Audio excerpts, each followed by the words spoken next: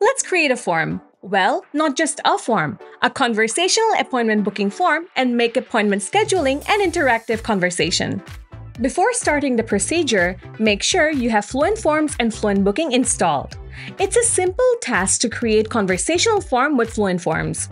Click Add New, go for Create Conversational Forms, and your form is there. You can stay with the default input fields. If you want, you can even add or remove other input fields according to your requirements.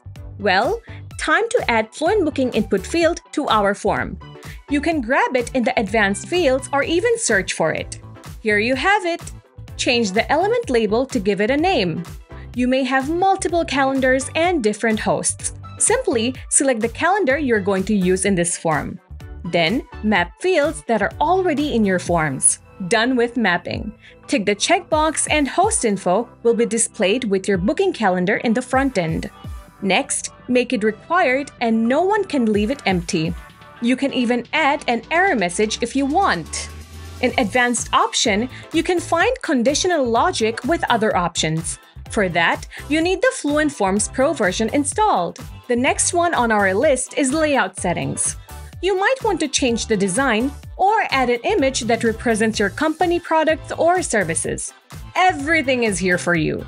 Done with all that. Now, save the changes and hit Preview to see how it looks on the front end. One question at one time, just like a one-on-one conversation. If you fill out the form, you can see the details in the entries.